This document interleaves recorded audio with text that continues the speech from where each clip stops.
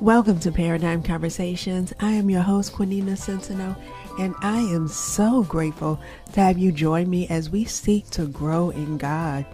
Set your notifications and let's dive in. Hey everyone, so here's another Paradigm Conversation for us today. This particular subject is a little bit touchy. I've been sitting with this for maybe a week or two now, but it is a conversation that comes up quite often, not only between me and God, but with other people in ministry, friends, and just those I interact with on a daily basis. So I decided that it might be best to just go ahead and share this one today, share a few of my thoughts, share a few things that I believe that God has spoken to me about concerning this subject. So nonetheless, the subject today is about prophets, and not just regular, what we see as being prophets, but false prophets in particularly. Okay. So in the arena, in Christendom, we seem to kind of throw that label on being a prophet around. There are some people who self-proclaim themselves to be prophets. There are those who God has truly called to be prophets. And then there are those who people call others a prophet, even though that person may not have acknowledged being a prophet because they see a particular gifting. So sometimes we confuse the gift of prophecy with the office. And then even when there is the office present, we still have false prophets that are, perpetrating, that are presenting themselves to be something authentic. But hopefully today, after hearing this, you'll be able to kind of pinpoint to see what could be real and what could be fake. So, of course, we're going to go through the scriptures. We're going to use the Word of God. We're going to kind of just take our time with this today because it is such an important subject. And I wanted to do this because I don't want people to continue to be deceived. And I don't want people to continue to lose money. I don't want people to be led astray because, having the wrong voice in your life and obeying the wrong voice can ultimately lead to destruction, and there are different types of prophets. We have the seeing prophets, we have the major prophets, minor prophets, we have prophets who are writers, and, it's just different. And on the flip side, there are also in the discipline of false prophets. I don't want to call it discipline, but in that category, there's, prophets of Baal. Jezebel have prophets. And Satan himself has those particular representatives. They all operate under demonic influence, all false prophets. And so their origin, their root, of course, is demonic. And even though it may present itself as being beneficial or meaning you well, in the end it's not. It's usually some type of self-gain around that. There's, at the root of it, is some type of self-grandizement, self-benefit for that particular prophet and not necessarily for you. So the scripture, let's just use the word. We're Christians, right? So we believe the Word of God to be true. And so since we believe the Word of God to be true, then let's go ahead and dive into that. So I'm coming from Ephesians 4:11 through 16. I'm going to read it pretty quickly. And he gave some to be apostles, some prophets, some evangelists, and some pastors and teachers for the equipping of the saints, for the work of the ministry, for the edifying of the body of Christ, till we all come to the unity of the faith and of the knowledge of the Son of God, to a perfect man, to the measure of the stature of the fullness of Christ. That we should no longer be children, tossed to and from carried about with every wind of doctrine, by the trickery of men and the cunning craftiness of deceitful plotting, but speaking the truth in love may grow up in all things into him, Christ, who is the head, Christ, from whom the whole body joined and knit together by what every joint supplies, according to the effective working by which every part does its share, causes growth of the body for the edifying of itself in love. Okay, so when we got to this scripture, we realized that this is the entire purpose. This is the purpose of your pastor. This is the purpose of your evangelist. This is the purpose of the apostles. I know we try to make it look as though apostles are just supposed to build churches. No, that's not it. That's not all of it. This is for the pastors. Pastors have this same assignment. And teachers. We don't really give highlight to teachers. When here, the scripture puts them all in the same category. And it lists all of them. But their objective, their purpose, their essence, their assignment is for the equipping of the saints for the work of the ministry. And what that means is that prophetic word that you receive from a true prophet should equip you in some manner. Now, all of these have all fivefold ministry gifts. All of these gifts have a different way of administering, or a different way of ministering to you by way of the Holy Spirit. They all have different functions. They all minister in a different way. But at the end of the day, when it's all said and done, it's for the equipping of the saints for the work of the ministry. That is to build you up so that you can be a light to others. It's to teach you, to grow you, to groom you, to develop you, to help you, to encourage you, to lift you up, not to tear you down. It says for the edifying of the body of Christ. And that as you begin to do work in the ministry, as you begin to minister to others, as you begin to share Christ with others, as you begin to lead others to the love of God, and as you begin to love on others and help the poor and help the needy, now you're edifying the body of Christ. The entire body of Christ is becoming elevated, because though that prophet, I'm going to speak specifically about prophets, but because that prophet has done their job in equipping the saints. Okay? And it says till we all come into the unity of the faith and of the knowledge of the Son of God. So you should receive knowledge. You should receive information. True prophets give these types. This is the mandate of a true prophet. Okay? I'm telling you what's true so we can get into what's fake. And so as we continue on that, it's to enhance your life. So if you're in the presence of a prophet, when you leave the presence of that prophet, your life has been enhanced in some way. Even if they brought correction to your life, even if the conversation was a difficult conversation, even if, as I said, correction, even if it was a rebuke, that rebuke was for your benefit. And so you will walk away with a greater knowledge. You will walk away with better faith. You will walk away with an equipping, because now you're no longer being deceived by the enemy. The voice of the prophet is supposed to come. That's why they're able to see into your lives and be able to discern. Discernment comes with a prophetic gift. So they should be able to discern what's going on around you and what's hindering you, so that you can come out of that. They don't need to just discern you for your name. Like, telling you your name is not equipping you for what God has called you to do. He's already made your name great.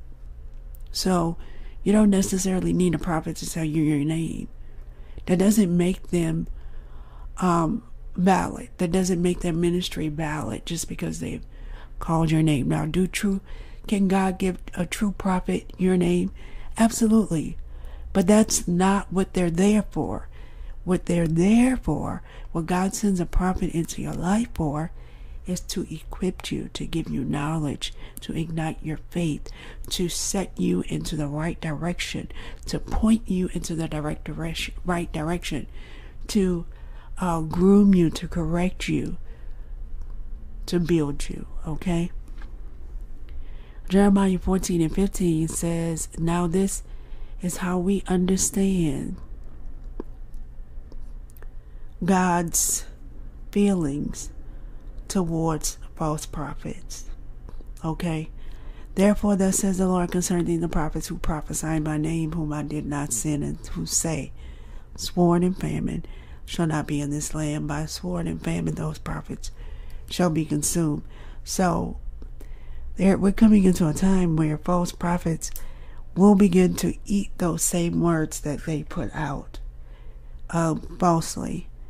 And the way we recognize what false prophets are or who they are, it's also in Deuteronomy 18, verse 18 to 22. It says, I will raise up for them a prophet like you from among their brethren. Number one, prophets are called out, okay? And will put my words in his mouth. So the word of God has to be in the mouth of the prophet.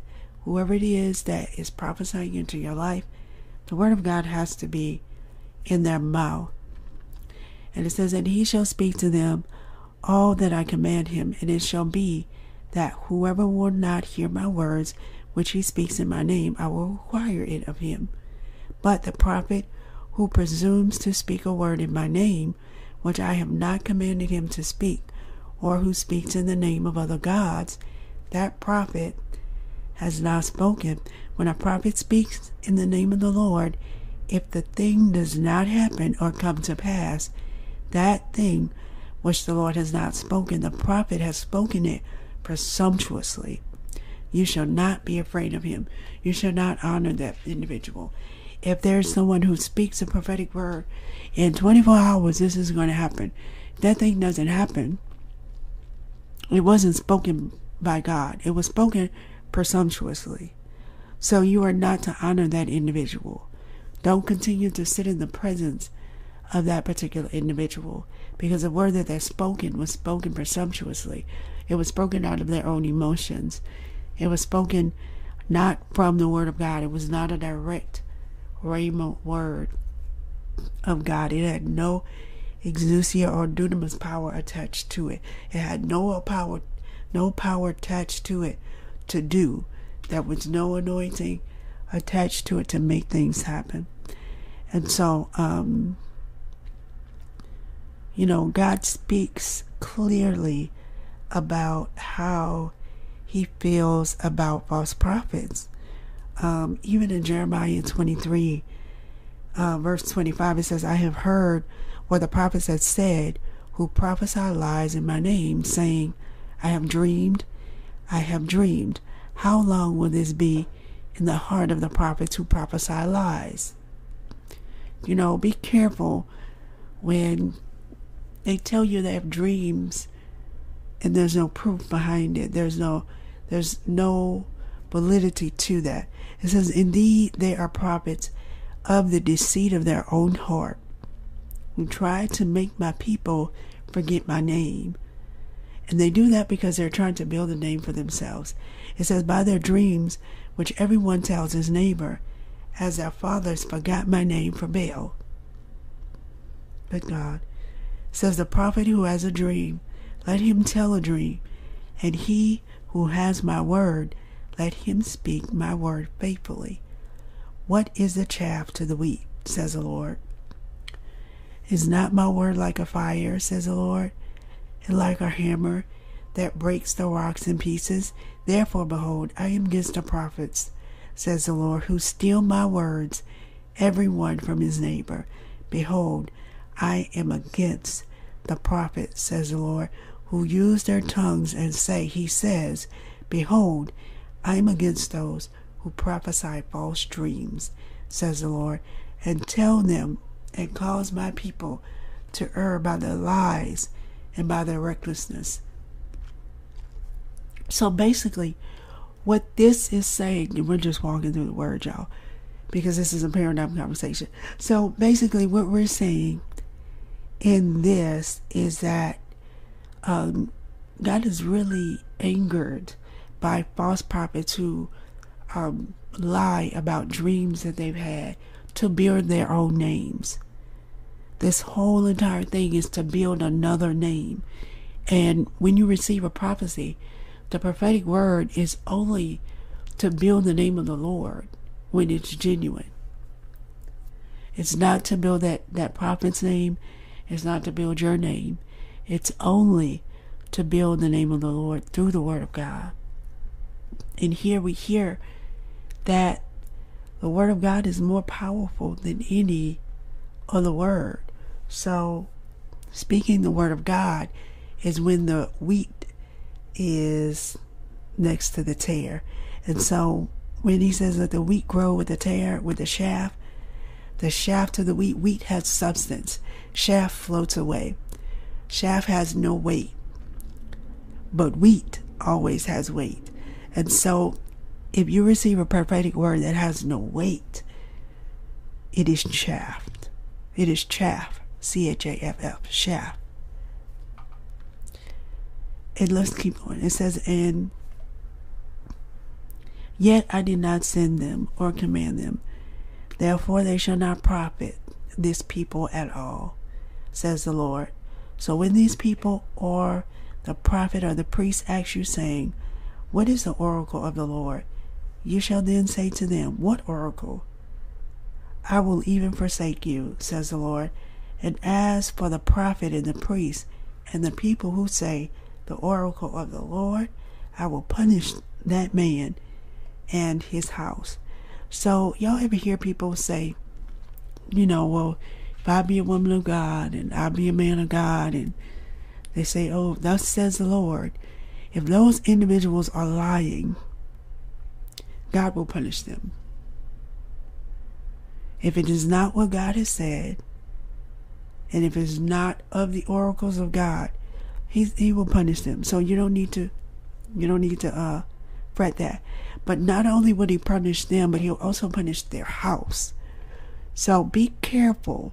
And if you're out there trying to operate in the prophetic and you're out there lying, only you know that you're lying. Other than after, if that thing does not come to pass. But you know your heart. You know if you're being deceitful. You know if you're lying. So if you are lying, you might want to be careful, because your whole house will come under the punishment of God. That means your children. That means your place of employment. And your money is affected. Your business could be affected if you have a business. You can cause yourself to enter into lack, and then you have to do more lies and more lies to try to get the people to give to you, because you put yourself under the punishment of God. It says, beware of false prophets in Matthew chapter 7. This is the New Testament, y'all. This is Jesus speaking. Beware of false prophets who come to you in sheep's clothing, but inwardly they are ravenous wolves. You will know them by their fruits. Do men gather grapes from thorn bushes, or figs from thistles? I thought that was funny. Even so, every good tree bears good fruit, but a bad tree bears bad fruit. A good tree cannot bear bad fruit, nor can a bad tree bear good fruit. Every tree that does not bear good fruit is cut down and thrown into the fire. Therefore, by their fruits you will know them. So in this instance, when Jesus is speaking, he was asked, and he was having the conversation on how to identify false prophets. And the telltale sign, the most undeniable way to identify a false prophet, is by their fruit. because you cannot fake fruit. You can't fake fruit. You can't fake the anointing. Now, you may be able to pretend like it is an anointing, but you can't fake it, because at the end of the day, no one walks away healed. At the end of the day, no one walks away delivered. They walk away with the same demons that they came with. They walk away bound with the same proclivities and the same sin that they came with. The only thing a lot of people I see leave with is less money. Unfortunately, less peace. They leave with more drama than they have when they enter the presence of false prophets, because there's a false hope given. And also another way is the way you can really see when something is fake. I'm a woman, so I love purses. So if you put a Louis Vuitton bag that's real, or a Brahmin bag that's real, next to a fake Louis Vuitton or a fake Brahmin bag, you'll be able to tell the difference between the two. The textures are different. The feel is different. The design is different. The longevity is different. With the Louis Vuitton, it lasts for years and years and years. A fake one, it can't last that long. So false prophets don't usually last long. They can't last long. They have nothing to stand on. There's no real substance. But true prophets can last for ages, because there's truth. Truth always stands. Truth always outweighs a lie. So y'all be careful with the fruit. Are they living one way and saying something else? And I don't mean that no one has flaws. Everyone has flaws. But are you living a completely different life? If you're in their presence naturally sometimes, if they're continuously cursing, their mouths are filthy, their thoughts are filthy, how can clean and dirty water come out of the same fountain? So you might want to check that. Pay attention. Pay attention to the lives, the lifestyle outside of the group gathering, outside of the assembly. Pay attention to the fruit. Are their children walking with God? And I don't mean children don't go astray. What I mean is, do their children respect their anointing? A lot of times you can look at family members and tell if a person is really genuine or not. That's, of course, the family members who aren't jealous. But, or in general, even the ones that are jealous, there'll always be a little bit to where they be like, no, I'm not going to really mess with him too much because I know he's really real. They'll tell you. You can look and see. But pay attention. Don't be just led astray by these individuals. And the last scripture, we're going to go to Acts. It says, when Simon saw that the apostles, by merely laying on hands, conferred the Spirit. This is Acts 8, verse 18, y'all. He pulled out his money, excited, and said, sell me your secret. Show me how you did that. How much do you want? Name your price. Peter said, to hell with your money, and you along with it. Why, that's unthinkable. Trying to buy God's gift. You'll never be part of what God is doing by striking bargains and offering bribes. Change your ways, and now ask the Master to forgive you for trying to use God to make money. I can see this is an old habit with you. You reek with money lust. Now, another sign is the money lust for false prophets. To think that we can purchase a blessing, or to think that we can buy a particular thing, that we can buy the anointing, or that we can buy grace, or buy blessing, is a real error. It's real, true error. You cannot buy the gifts of God. There is no way. The gifts of God are given freely. They're not bought, and they cannot be sold. So, another way to know you're in the presence of a false prophet is if you're being coerced to pay for what God has already given you freely. He's already giving it to you. He said, ask of the Holy Spirit and I will give you him freely. He said, ask and you shall receive. Knock and the door shall be opened unto you. Right? He said, the righteous shall abound in blessings. He said, call upon the name of the Lord and I will answer you. He said, the prayers of the righteous avail much and makes tremendous power available unto you. You don't have to pay what God has already given you. He said, daily shall I load you with benefits. You don't need an individual to tell you that you're blessed. You don't need an individual to tell you or to give you a blessing. God has already given that to you.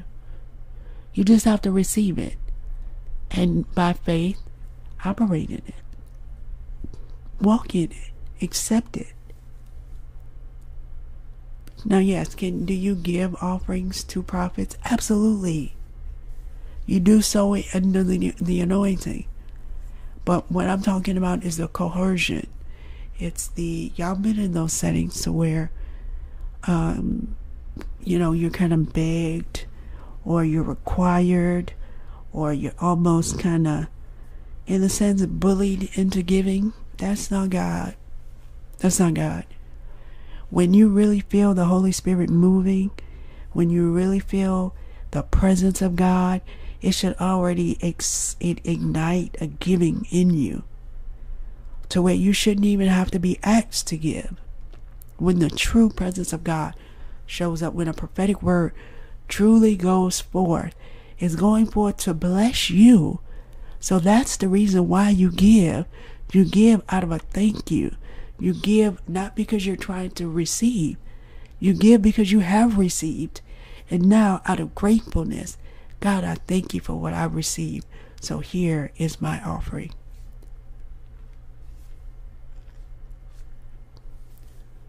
So that's another way to identify false prophets. And lastly, God is a spirit. God is not an energy. God is not an aura. God is not Mother Nature. God is not a being. God is a spirit, and God is love. And they that worship him must worship him in spirit and in truth. So if there's anything that is outside of the truth of the Word of God, first, you got to learn the Word of God. Because if you don't know the Word of God, you can't tell if it's the truth of God. You can't discern that. And how can a prophet give you the Word of God when he doesn't even speak or she doesn't even speak to God? When they have no truth in themselves, when they're teaching things that don't line up with the Word of God. God is not an energy. God is a spirit. God is a spirit, and God is love. So if it's not in the spirit of truth, if it's not in love, it's not God. It doesn't matter who says it. It doesn't matter what title they have. They can call themselves a prophet all they want. And yes, they may be a prophet. They may be a prophet of Baal. They can be a prophet of Beelzebub. They can be a prophet of Jezebel. They can be another type of prophet. They can be a false prophet. They can be a prophet of the universe. They can be any kind of prophet they want. But the prophet of the true and the living God, the Father of Jesus Christ, the member of the Trinity, Father, Son, Holy Spirit, the prophet that belongs to the kingdom of heaven, operates in spirit which means they don't operate out of tradition.